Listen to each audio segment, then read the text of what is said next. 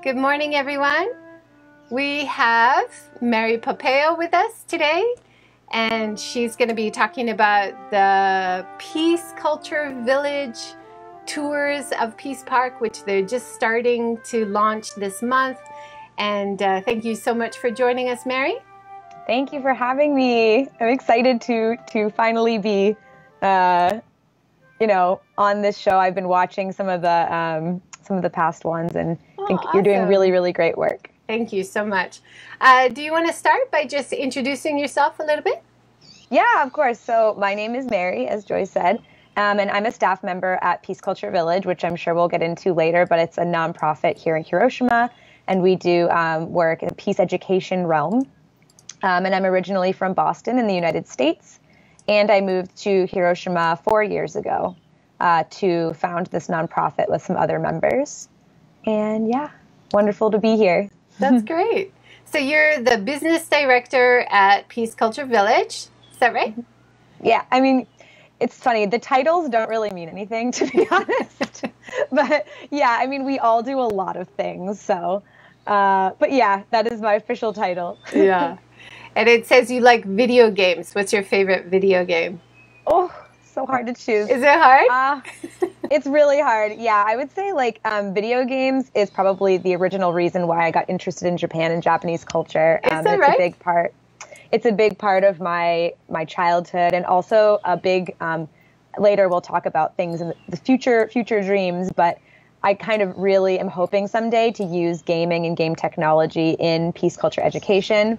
I think there's a lot of really interesting things that could be done in that area. But as far as favorite game, probably Super Smash Bros. Ultimate is the game I'm the biggest into right now. It's a fighting game. Awesome. Because this is also streaming on Twitch, the gaming platform. Yeah. So thank you for talking about your favorite game. Yeah. If you're listening on Twitch, comment and tell us that you're there. Let's connect.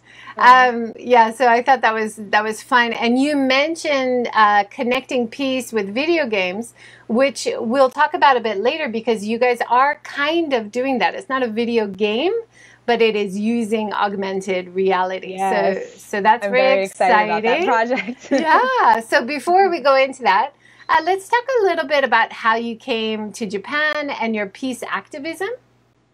Sure. You mentioned in another talk to students at Boston about the activism that you were doing and that brought you to Japan. Could you just introduce that to us a little bit? Yes, of course. So I studied international relations and East Asian studies at Boston College.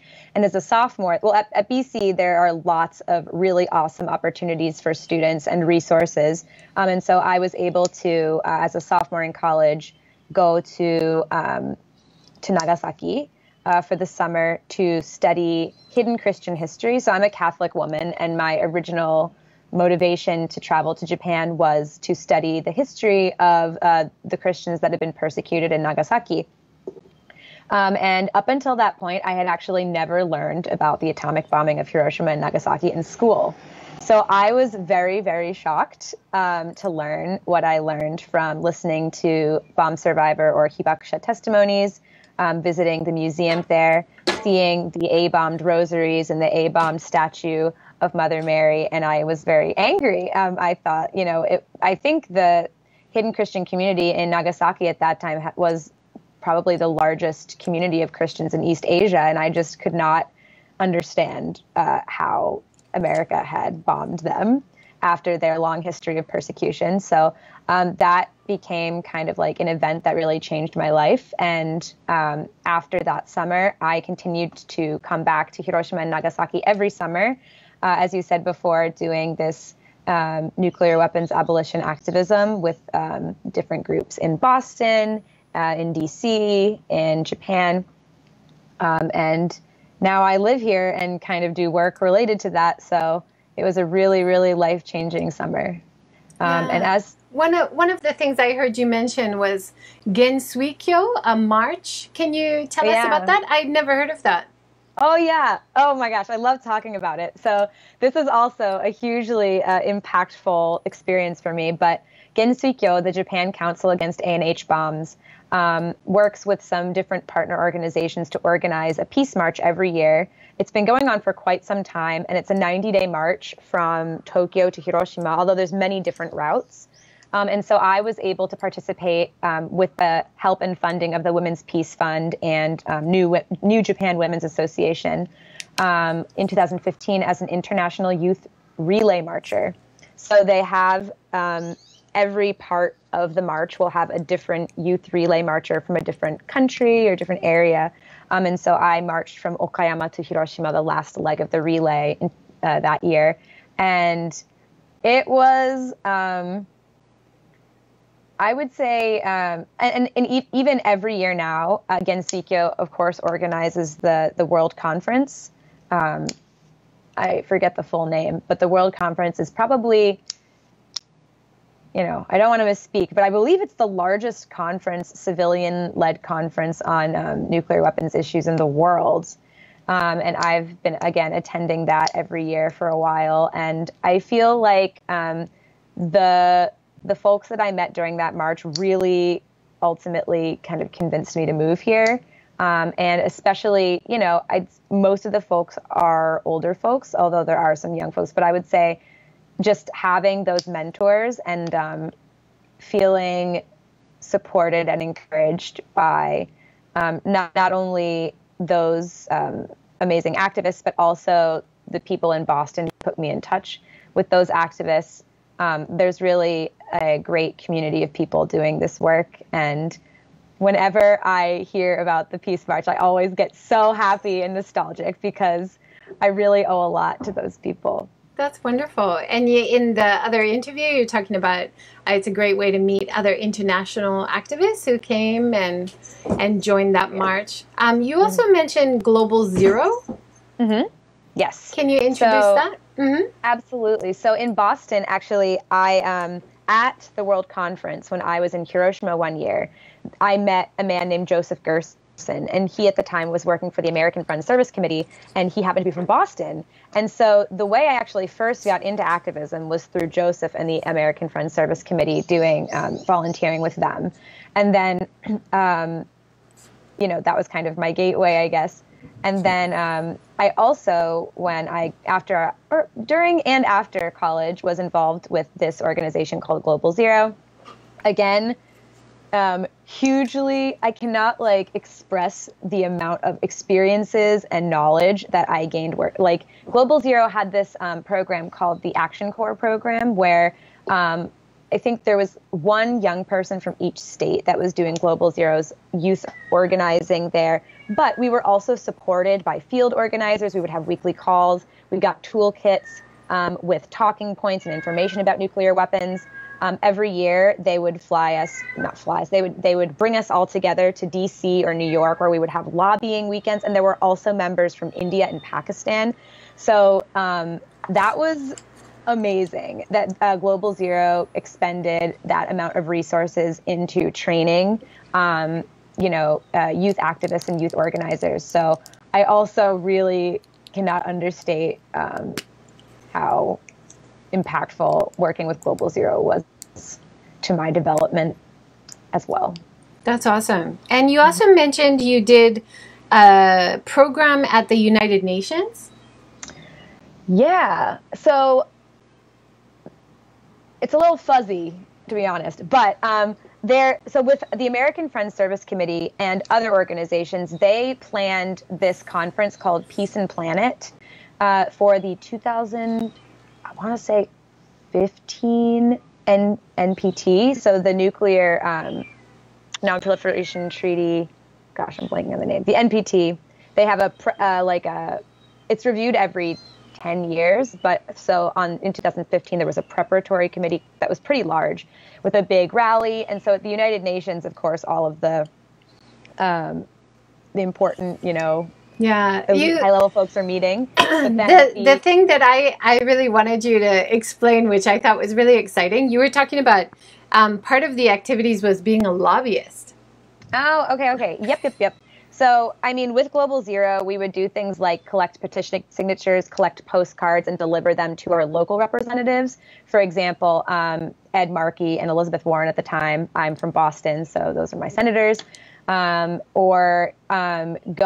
for example, we would all get together in DC and, go meet with different officials. Or in New York at the UN, what we did was with actually, I think, like embassies. I'm trying to remember. Like I know we went in the interview Iranian you say embassy. embassies, and you talk to politicians. Yep. And so important to have lobbyists talking about nuclear issues or sustainability issues, as well as lobbyists from companies and stuff trying to get easier restrictions on their products, right? Oh, yeah, definitely. And I think it was a great opportunity for me to learn that in a democracy, we, like Americans, have the right to do that. I think sometimes for me, politicians and elected officials can seem quite distant. But, I was really surprised and excited that to have those opportunities to talk to our elected officials about what we cared about. And then we would also do, like, for example, the election, the 2016 presidential election, before that, we would go bird dogging. So actually go to these rallies and then ask questions related to nuclear weapons so we could get the candidates on the record saying something about the issue, because it's not an issue that people talk about a lot. And that was also kind of crazy. Like we met Carly Fiorina at a rally near Boston. And, I don't know. I just never thought I would connect with them. Yeah, with wild. Like that, so. Yeah, that's really interesting. Let's shift gears a little bit, talk more about what you're doing now with Peace Culture Village. Can you introduce the organization and basically what you guys do? Yeah, of course. So Peace Culture Village, we are a local bilingual team of foreigners and Japanese folks who we've dedicated our careers to learning about and practicing Hiroshima peace education. And concretely what that means is mostly we are creating peace education programs for folks that visit Hiroshima looking to learn about what happened here or about peace in general. And the word peace culture is actually kind of key. This phrase, I believe, was coined in Hiroshima. Here in Hiroshima, we have the Peace Culture Foundation, which is the organization that kind of runs the Peace Museum. And the founder of Peace Culture Village, Stephen Leeper, is the former chairman of that organization. And when he was chairman, he would get asked a lot by people, what is peace culture? And he found that he not only had trouble answering that, but also that there's not a lot of discussion here in Hiroshima about what peace culture is. I think the stories of the Hibakusha, the bomb survivors, and of course the history of what happened here, to me is utterly convincing in terms of war is terrible, nuclear war is terrible, nuclear weapons should be eliminated. But then how do you move forward from that? How do you concretely change people's hearts, minds, our political, socioeconomic systems so that our communities are healthy and we have a peace culture? So that's kind of the origin of Peace Culture Village, why we exist, to explore that with people from around the world with the foundation of what happened here in Hiroshima.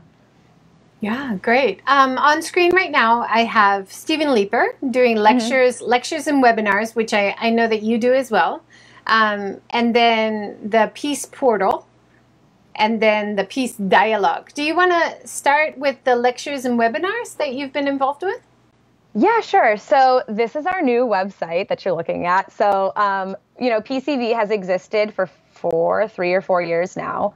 And we, again, originally started as actually an eco-village and have evolved into this kind of broader peace education nonprofit. But essentially, the lectures and webinars are, so Steve, our daihyo, our, I don't know, leader, founder. Yeah. Let's call him founder. Our founder. He has been in Hiroshima for half of his life. He has a lot to, I think, a lot to say and a lot of important important things to discuss with people. And so our lectures and webinars are mainly kind of Steve's domain. He often will get asked to speak at schools or for organizations. And now with coronavirus, a lot of those are becoming webinars. So basically, like on the website, on that page, we have Steve's biography and everything. But the things that he generally talks about are like Japan's role in eliminating nuclear weapons and with the ban treaty, or what is peace culture and how do we get there, or also like sustainability as well. So Steve right now is living at the eco village we have up in Miyoshi, so that's an issue we all really care about too. Nice. And the Peace Portal, tell us about it. Yes, so this is the project you were talking about earlier that I'm really excited about.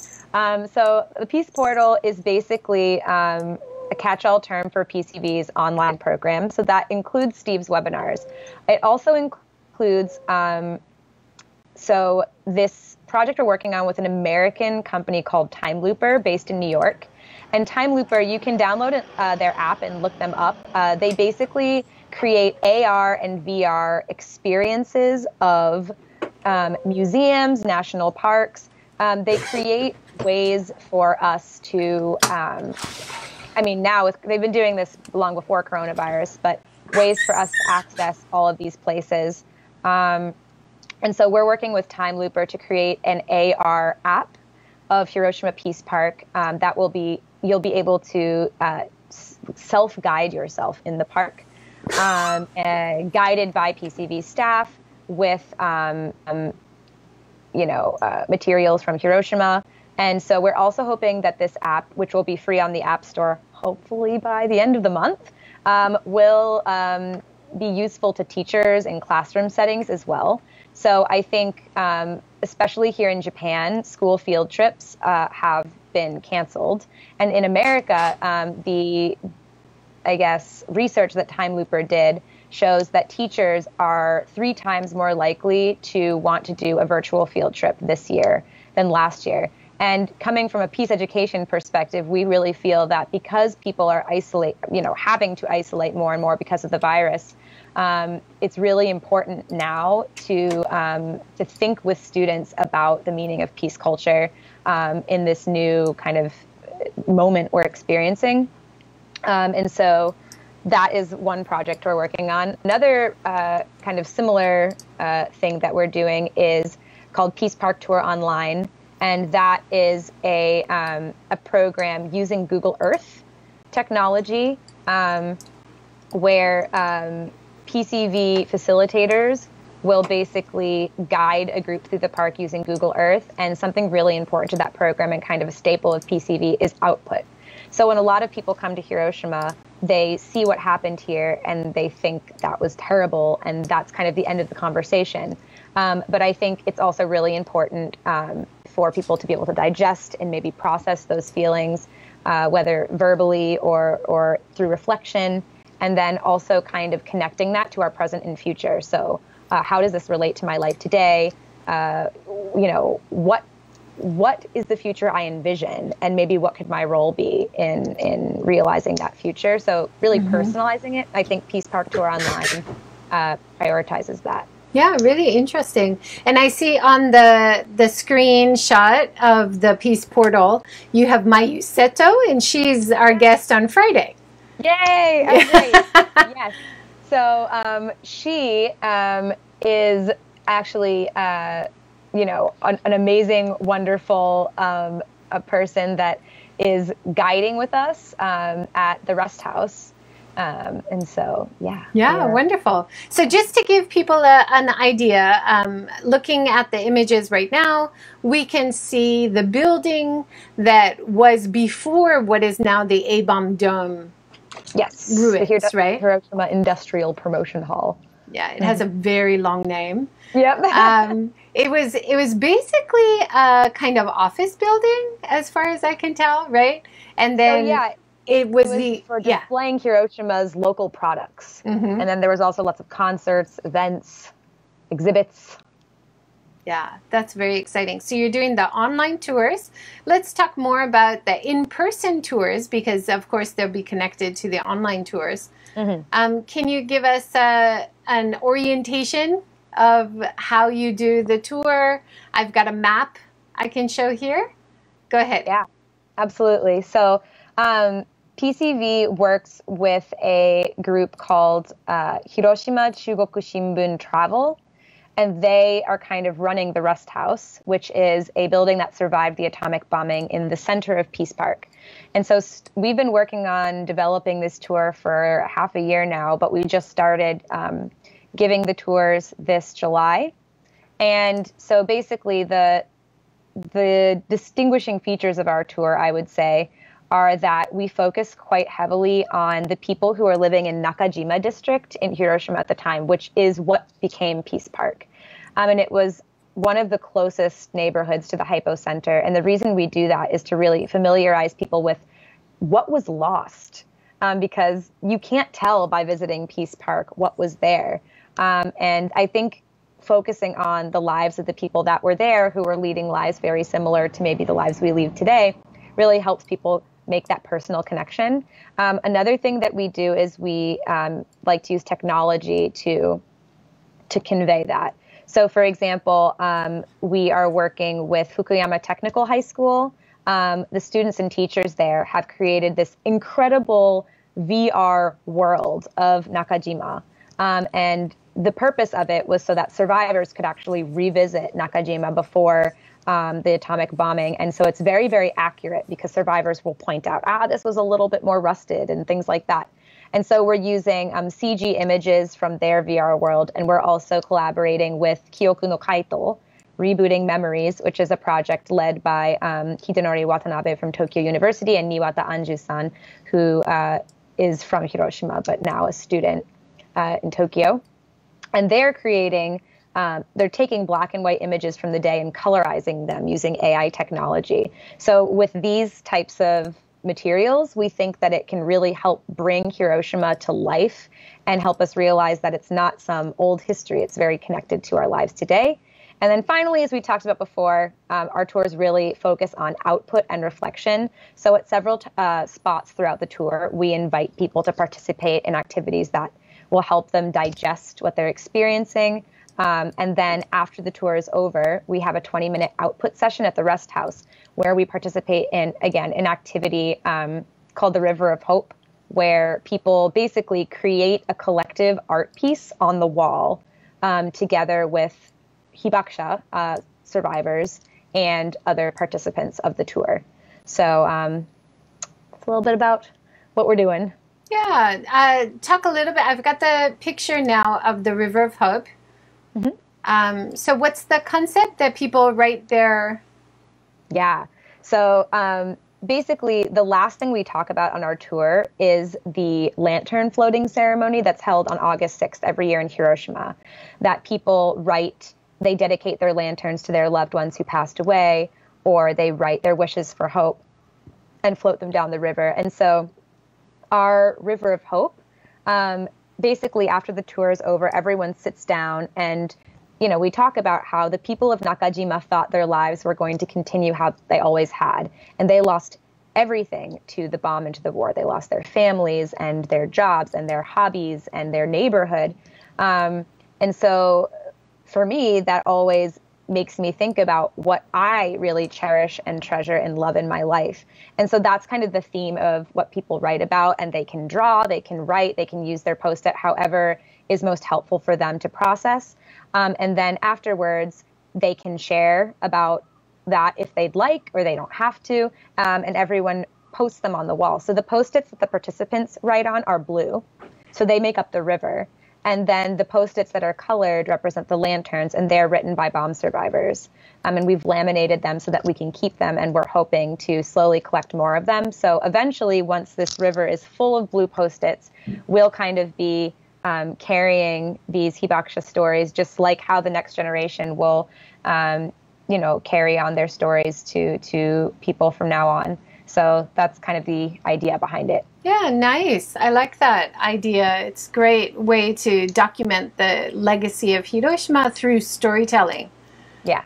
Are you going to put them into a book, or how are you preserving the stories? So for the Hibakusha Post-its, we've laminated them and we plan to just keep using them. For the participant Post-its, originally we were worried that, I mean, this is seeking sustainability, right? It's not very sustainable. And we were hoping that we could make the Post-its out of like orizuru, out of paper cranes, but that ended up being too expensive. So what we settled on is there's a tradition in Japanese culture called Tondo Matsuri. And it's basically a bonfire that is held around the New Year, where people write their wishes on paper and then attach them to the bamboo. And then at the bonfire, they are symbolically lifted up to heaven. So we're thinking that every once in a while, we will bring all of those Post-its out to the village in Miyoshi and have a Tondo Matsuri and then film that and put it online so people can see that, you know, all of the things that they cherish and love are kind of going up to, you know, whatever you believe in, the force, or connecting with everyone. So that's the plan for those. Yeah. Can I just make 2 comments on that? So if possible, if you could think about using recycled paper as the Post-its, you could use recycled paper which comes from orizuru, which is sold in the Peace Park. I know that's a little bit more expensive, but you could maybe do a collaboration with one of the companies which is making recycled paper postcards and other things from the orizuru, which is donated in the tens of thousands to Hiroshima City every year, and they can't keep all of them. So it's one way to have a circular economy and reuse and recycle the wishes that people send, because orizuru is a wish and hope for peace, right?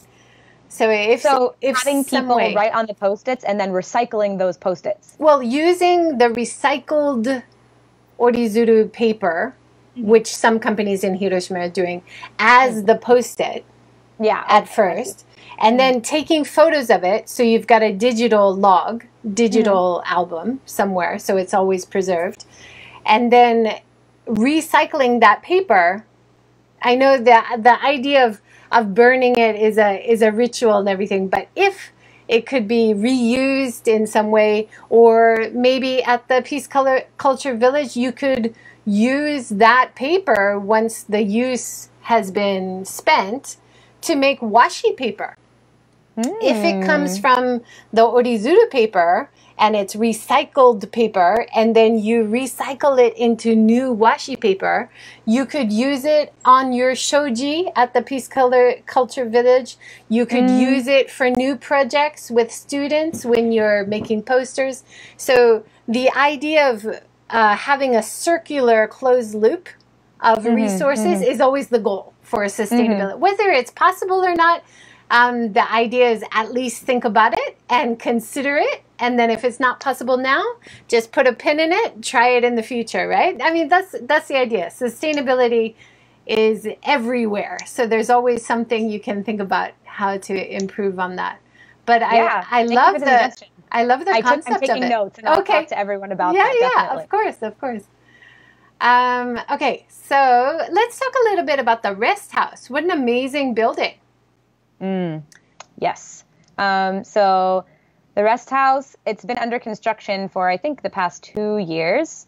And something really special, or I guess something to know about the rest house, is that there were 37 people working there at the time of the bombing, and only one of them survived for a long period of time. His name was Eizo Nomura, and the reason he survived was because he was in the basement of the building looking for a document when the bomb exploded.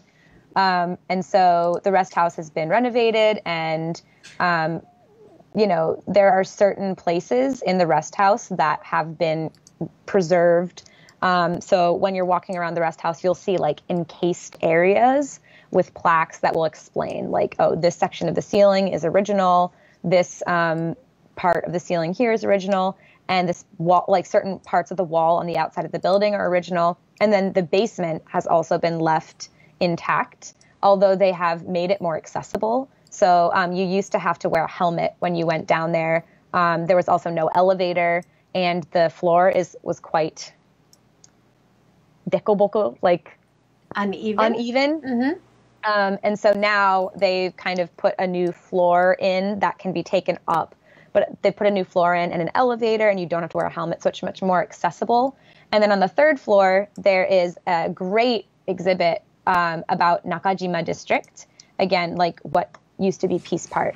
And so I would highly encourage everyone to go visit. And yeah, I think it's very worthwhile. Yeah, it's a beautiful remodel, renovation. And it's so wonderful to see that they preserve the building, the original building. Even for the A-bomb dome, there was talk about pulling it down, right? And not keeping it as is. So having the original building it used to be a tea house? Or it was originally a kimono shop. Kimono shop, right? And having that original building as the main information center and remodeling it so it's nice and comfortable inside.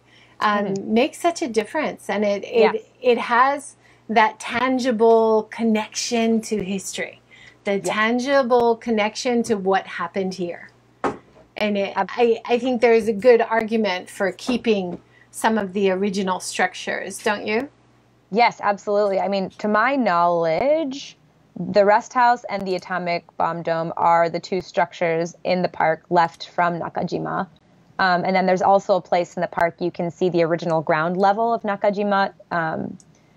But yeah, definitely. Like I think, for example, in Nagasaki, and I know they had reasons for doing this, but Urakami Cathedral, the ruins of it were replaced with what's now the new Urakami Cathedral. And so I always am really grateful that the atomic bomb dome is still here as a witness to what happened. Definitely. Yeah, I find it really powerful. You know, I mean, I also visited Nagasaki. You know Nagasaki very well. I was surprised that there aren't any original structures really preserved. Like everything, it's powerful to be at the museum and the Peace Park, but everything is pretty much new. It's, you know, there are parts of things, but one original structure which they did keep, which I found really powerful, is the half torii gate. I don't think I've seen that yet. Really? There's a shrine, or yeah, it should be shrine because it has a torii, right? And only half of it was left standing in Nagasaki. And behind that torii gate was the temple, which was the shrine, which was destroyed, but also two beautiful big ginkgo trees, I believe, and they were destroyed, but they grew back. Wow. So beautiful twin trees, and you know the big straw rope between them, and this half torii gate still standing. You know, so it is so powerful. If you visit Nagasaki, you definitely have to. Yeah, I haven't been in so long. Out. Yeah. When you were in Nagasaki, you were there as an activist, right? Well, I was actually there as a person who had never heard of what happened in Hiroshima and Nagasaki. So the first time I went there, I was just there to study the Christian aspect, and I returned once or twice through this program called the Oleander Initiative, which PCV helps. There's an organization in the U.S. called University of the Middle East Project, and they bring teachers to Hiroshima from the Middle East, South Korea, and the United States and other countries every year. So we went there with the teachers to help with logistics and things. But I haven't, since 2012, really been back there for my own time. I went a few years ago, and I was thinking of doing a trip to go on Peace Day this year, but with coronavirus, it's tricky. But I might drive down there, take a drive, and take. I've never been there for their Peace Memorial Day, and this is 75 years. This is a very special year. Yeah. Let's go back to the rest house. I've got a picture of the downstairs gift shop. Can you describe what kinds of things are in the souvenir shop or gift shop? Sure. So as you were saying, there's a lot of that things made of oritsuru. So postcards, notebooks. There's oritsuru earrings. my favorite thing is, of course, the food. So they have like, Hiroshima is really famous for like citrus fruits. And so they have a lot of things related to that. Also lots of local products, like jams from Osaki Kamijima or things like that. And something really cool that I just saw yesterday for the first time is they have these like, they're selling these models that you can create of the rest house in 3 different iterations of it. So like how it looked before the bombing when it was still the kimono store, how it looked before its recent restoration, and how it looks now. And so for me, they have them on the front desk, and I was studying them because it's really interesting to see how the building has changed.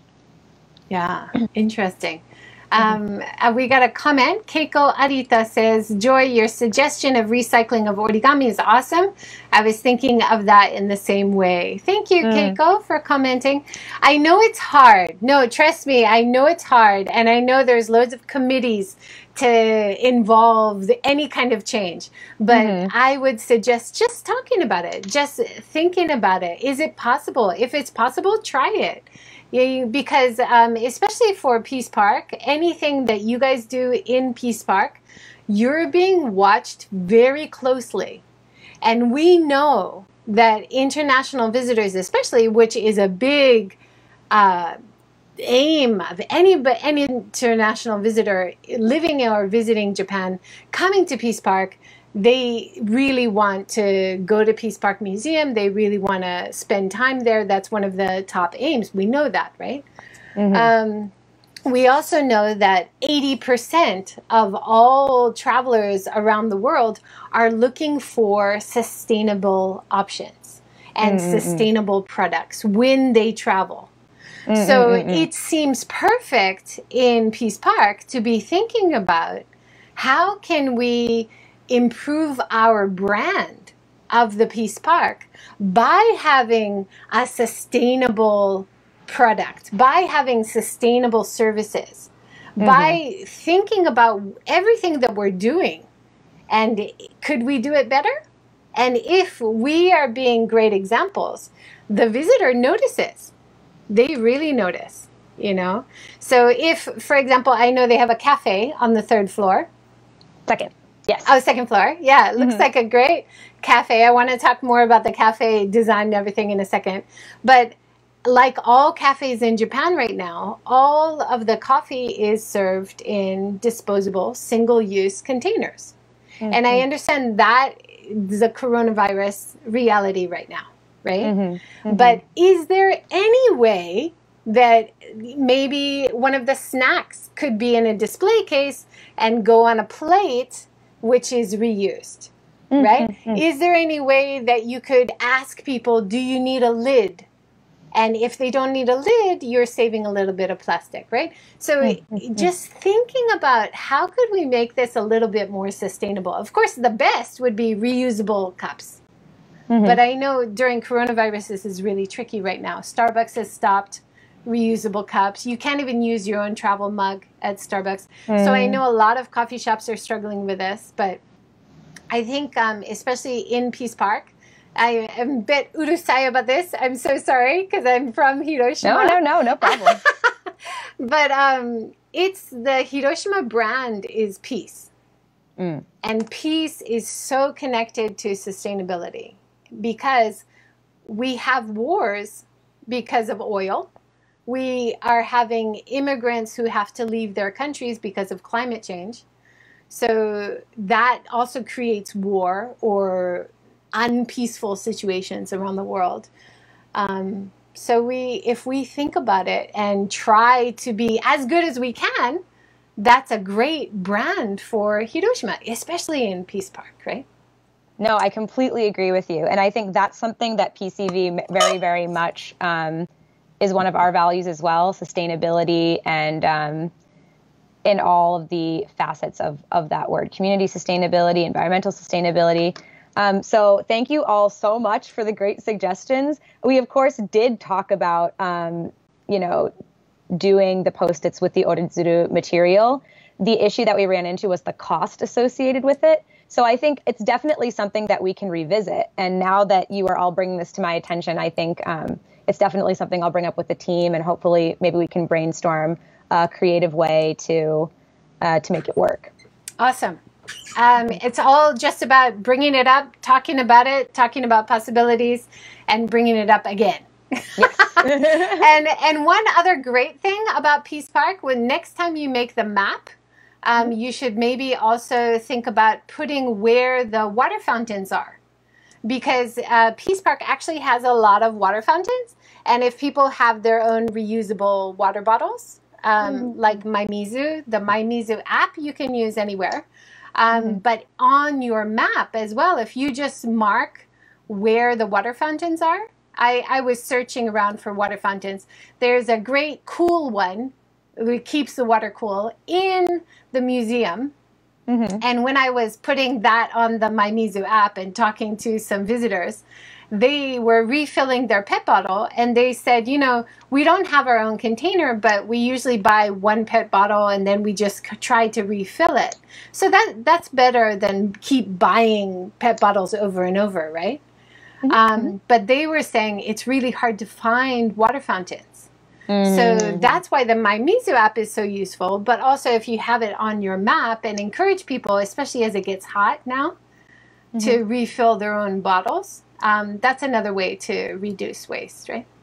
Yeah, great. No, I'm taking so many notes. Thank you. Good, I know good. This is an opportunity to talk about what I do, but I think it's also a great opportunity for me to, you know, you're an expert in sustainability in Hiroshima, so I'm very grateful to get all these awesome suggestions. I am so supportive of everything that you guys are doing, and I know it's so hard to see everything, you know? It's I was talking to Ian Shimizu the other day of Mori. He's creating an app to help people plant trees around the world. And he said there's an expression in Japanese, which of course we have the same expression in English.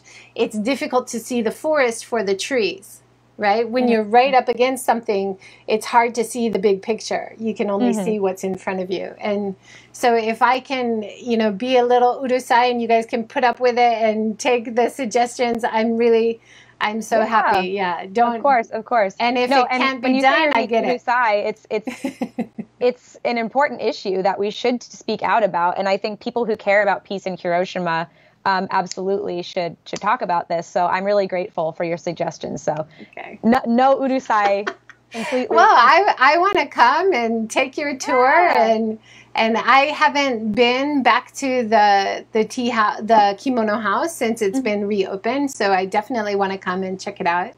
Yeah. I'm so excited that you guys are doing the tours. It's such a great way to introduce to a wider audience, especially now that you're doing it online, people that can't come to Hiroshima for whatever reason. And this year, the 75th is such a big draw that people want to be here and want to participate, but it's just not possible right now. Let's talk a little bit about the different points on the tour. So what kinds of things you talk about at the cenotaph, at the A-bomb ruins, and at the Children's Monument of Sadako. Can you walk us through? Tell us a little bit about the kinds of things she talks about at each part of the key points of the tour. Thank you again, Mary, for joining us again. Yeah, thanks for having me.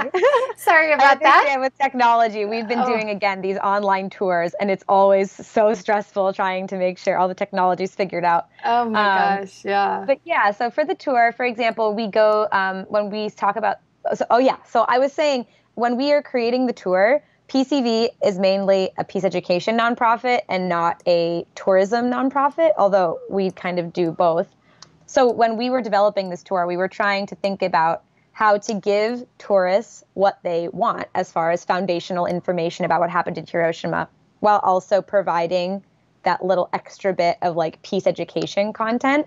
So, for example, at the Atomic Bomb Dome, we talk about things like why it's still standing, how, like you said before, it took 20 years for the city to decide to keep it. It's a UNESCO World Heritage Site. It's the most famous, iconic symbol of Hiroshima and the devastation of nuclear weapons.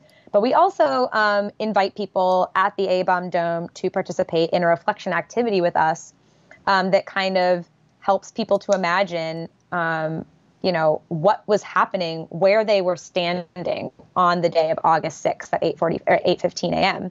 And then we kind of invite people to imagine what they're doing on a Monday morning, because it was a Monday morning.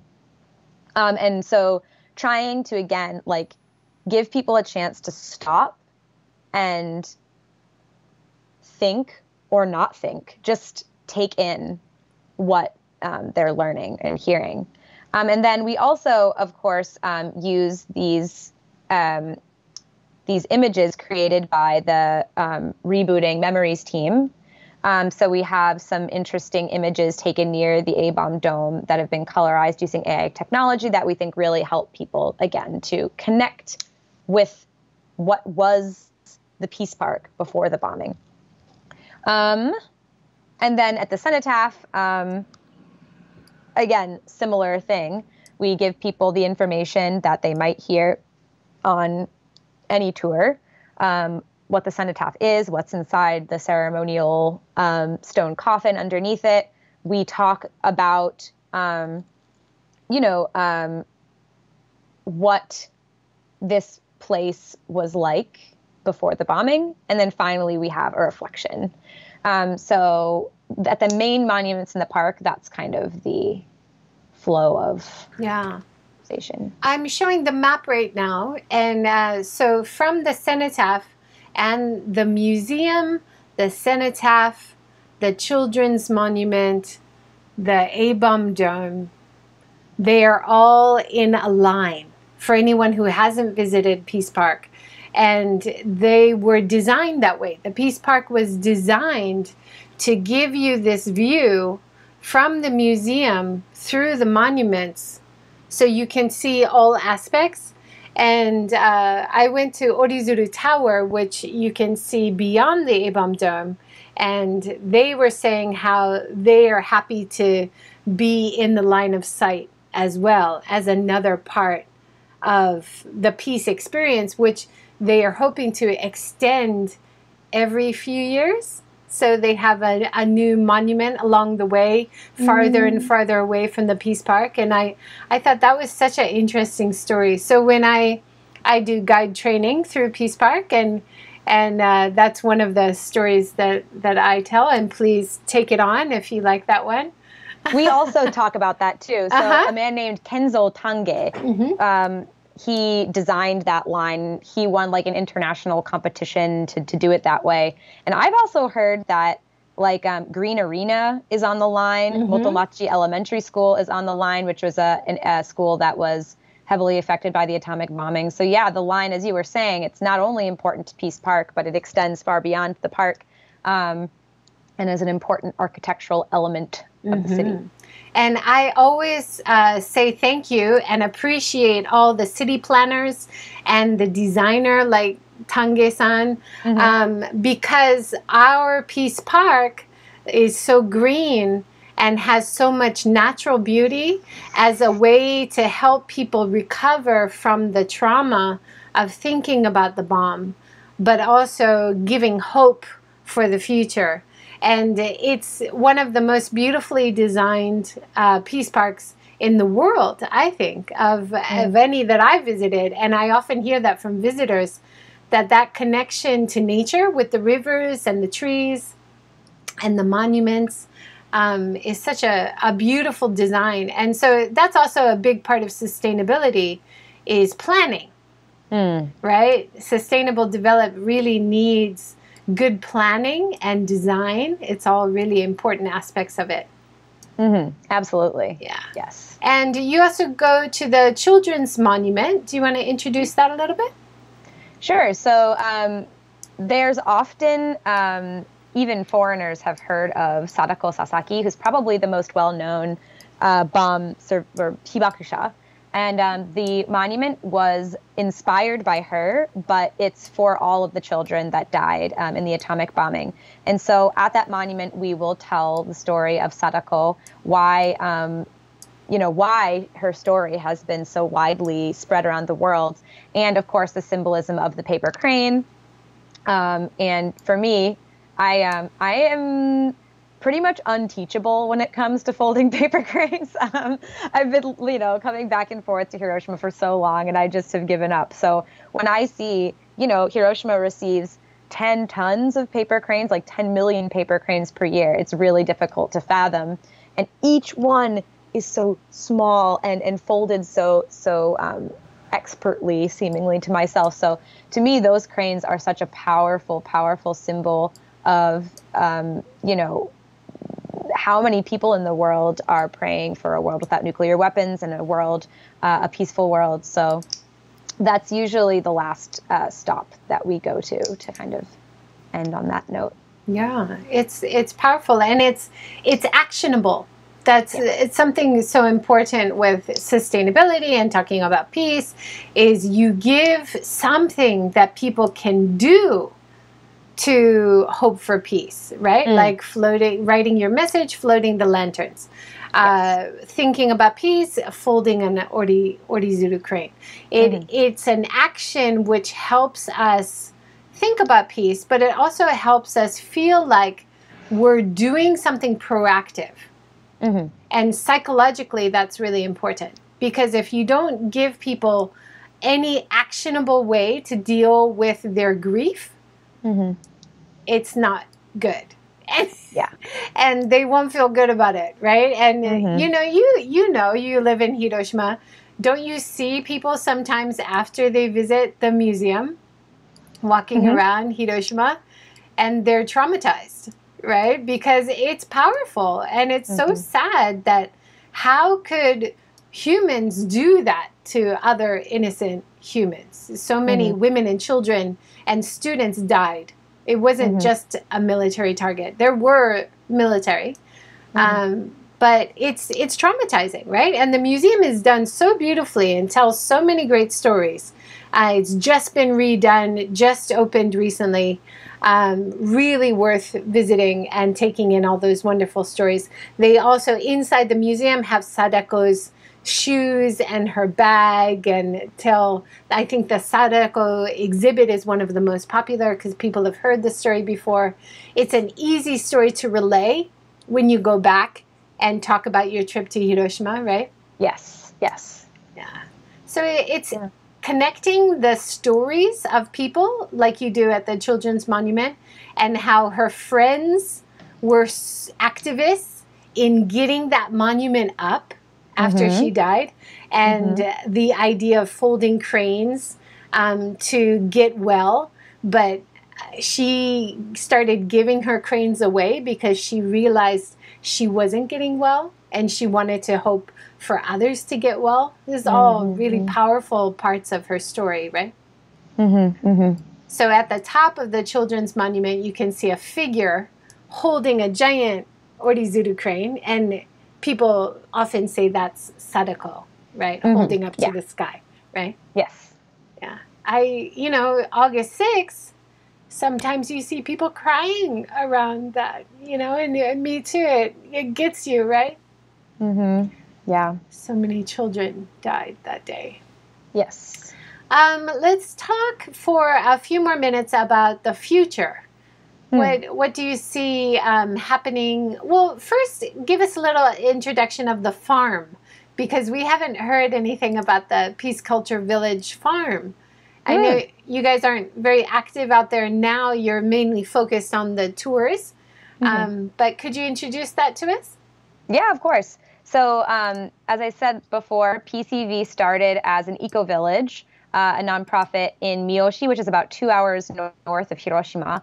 And at that campus for the couple years I was there, we would have almost 350 people from around the world visiting us per year.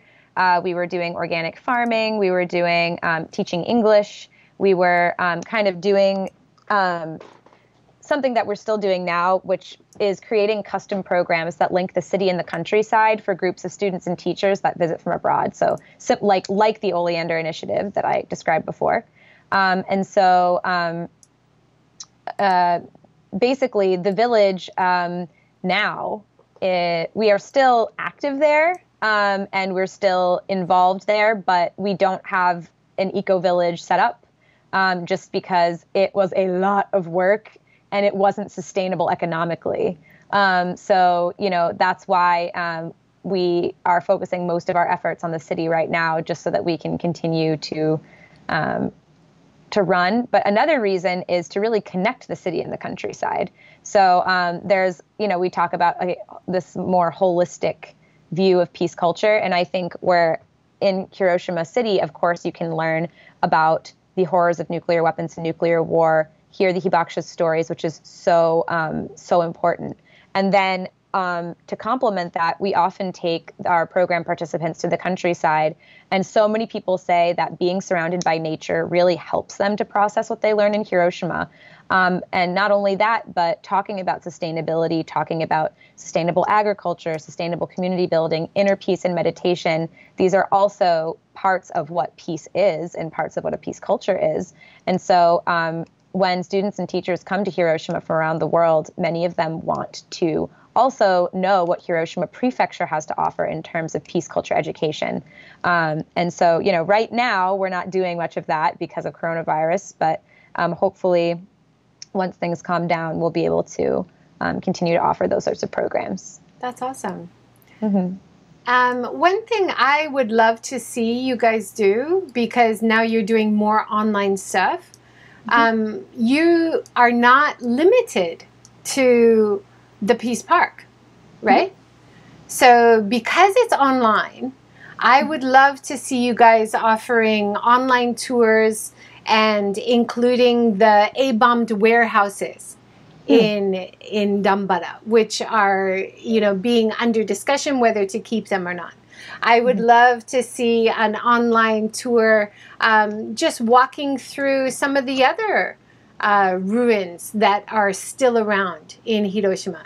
The Hiroshima's Japan Bank is one of the surviving buildings, which is so cool to walk through, right? And in the basement, you can see the old safe where they used to keep all the money, and it's used as an art exhibit center. So I would love to see an expansion of the offer, not just centered on Peace Park, because you are free now, because it's online, to offer a broader view of the peace connected facilities and activities in Hiroshima. I know that's huge, right? It's a huge ask, but if you are looking for other ways to connect with people online and connect with a wider audience, there's a lot of people that have no idea that there is anything in Hiroshima outside of Peace Park, right? I mean, that's why we started Get Hiroshima 20 years ago, right? Is to introduce not only peace things, but restaurants and other activities to people visiting Hiroshima or residents here. But you guys are focused on peace, so a focus on peace, but kind of a wider view, if you have a chance. I'm going to talk to Mayu Seto on Friday about the warehouses. She's been very active with trying to preserve the A-bombed beautiful red brick warehouses, and I visited that site with her a few months ago before coronavirus. So we'll be talking about that on Friday. But just keep it in mind. And I want to come and walk around Peace Park with you and talk to you guys and encourage you. And I really appreciate all the work you guys are doing. Thank you so much. I know it's a big job. Yeah, thank you so much for your suggestion. I think we're always looking for ways to add more content, to expand. We are just getting started with this online stuff. So the app is not even finished yet. Our online programs are also in development. So we're starting with Peace Park, but I think definitely we were talking earlier about my love of video games, and then also incorporating technology in this Corona age. I think eventually the goal would be, and we're actually planning to crowdfund for this soon, but is to take this AR app that we have and improve it so that maybe eventually it can be VR, and that could be used during walking tours. It could be used from your home. And then potentially, like, there's lots of really cool ideas going around. So, and I think like the work that Seto Mayu and Fukuoka Nao and Tanaka Miho and all that group is doing to preserve the Hifuku Shisho is also so important. And so eventually incorporating other buildings around the city, I think, is an awesome idea. And I think kind of online, there's very little that's impossible. So, I think that's a really great idea that energizes me, and hopefully we can incorporate that in the future. Good, great. And I'd love to, my focus is on live streaming now. I'd love to come and do a live stream as we walk around together and have that experience on location. I think this is the year for talking about Hiroshima and Nagasaki, when the eyes of the world are on Hiroshima and Nagasaki this year especially. So I'd love to collaborate with you guys if you're interested. Yeah. That sounds really cool. Do some projects, do more live streaming. So absolutely. Awesome. Thank you so much. And take care. We've had heavy rains in Hiroshima, so I hope you don't have to evacuate. Yeah, we've already evacuated once, so we'll see. Maybe. and hopefully the farm's okay, not damaged. The farm's okay. Okay, good. At last I heard. Yeah. Yeah. Nice. Thank you so much, Mary, for joining us and giving us the insights about the new things you guys are doing in Peace Park with the rest house and online, and they're in person as well as virtually. And I think there's so much great potential there, and I applaud you guys, and I'm a big fan. So really, thank you so much for all you guys do. Great. Thank you so much as well for this opportunity. Awesome. And thank you everybody for joining and watching and commenting today. And we are live here again tomorrow morning talking with the head of the UNITAR office, Mihoko, about the work that she does with conflict resolution for the Asian region in Hiroshima. So thank you so much for joining, and see you again tomorrow. Thanks everybody. Bye, Mary. Thank you so much. Oh, okay. Bye-bye. Bye.